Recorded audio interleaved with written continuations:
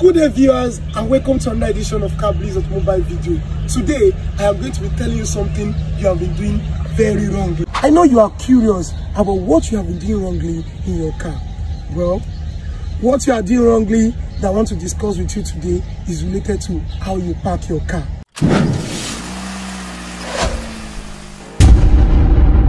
It is not a matter of your years of driving experience. It's a matter of, are you parking your car rightly? This is how most of you park your car. This car uses the foot pedal emergency brake, and this is how most of you park your car. When you just get to where you're going, you press the brake and then adjust your shifter to park without even considering pressing down your emergency brake, your foot brake at all. So this under car here, this car has its own emergency brake at the hand position, and that's why most of you call it the hand brake. So now when you are going with this car also and you get to where you are going, you make a halt and then you put it to hand brake, the park, and then you draw out the emergency brake. This parking procedure is also wrong.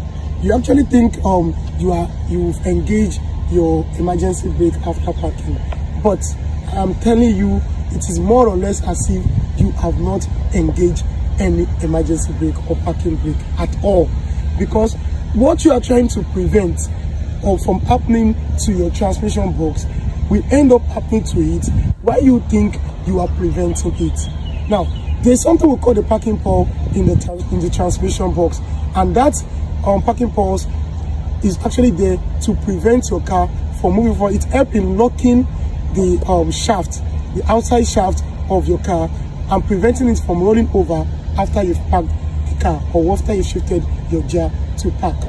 Now the question is, how do I park my car rightly? How do I park my car correctly? Come along and let me show you. So now we are moving the car. When you get to where you are stopping, press your brake and then push the shifter to neutral. After doing that, you press your emergency brake or your parking brake very well. You see, I move my leg from the brake and the car is still, it's not moving forward. So that means that the car is already resting on my parking brake already. So then I put my car in park. This is the best way of parking your car.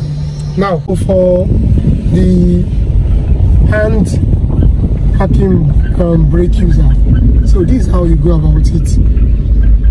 When you press your brake and you've altered the car, then you can put it on neutral. While on neutral, draw your parking brake. You see, I move my leg and the car is not moving from the brake that, and the car is not moving, then put the car on park. So the other way you go about it is, while driving the car, when you get to where you want to halt the brake, then you stop the car. After stopping the car, just draw your parking brake and place the car on neutral.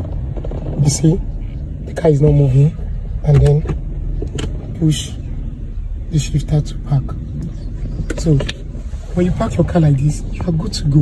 You don't have any problem whatsoever with the car transmission having issues. These two procedures, these two ways are the best ways you can park your car and ensure that your transmission lasts very, very long. How do I engage my car after parking? There's still something you need to learn. You need to know how to do to give your car, to give your transmission a long lasting life. Now, that is how to pick a car that is already packed up on daily basis. Now, this car is on handbrake and is in park. If you want to engage this car, the way most of us used to engage our car is by what? Releasing the handbrake. After releasing the handbrake, you remove the leg and then you put the car on drive.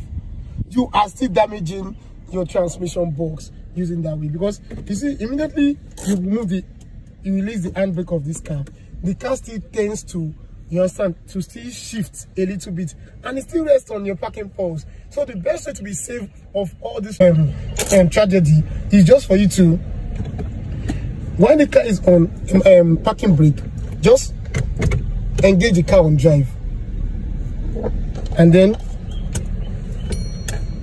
release your handbrake or your parking brake.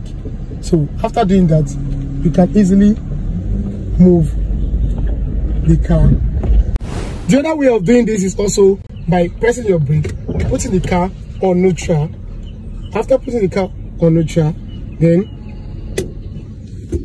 release your handbrake. You see the car?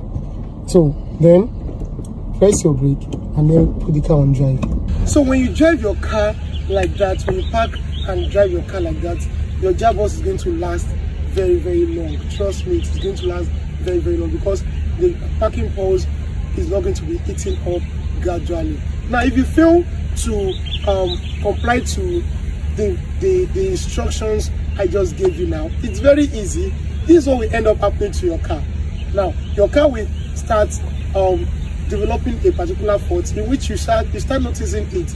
Once you put your car, you shift from the park, and then you shift probably to the reverse or to the drive, you begin to hear a kind of sound, boom.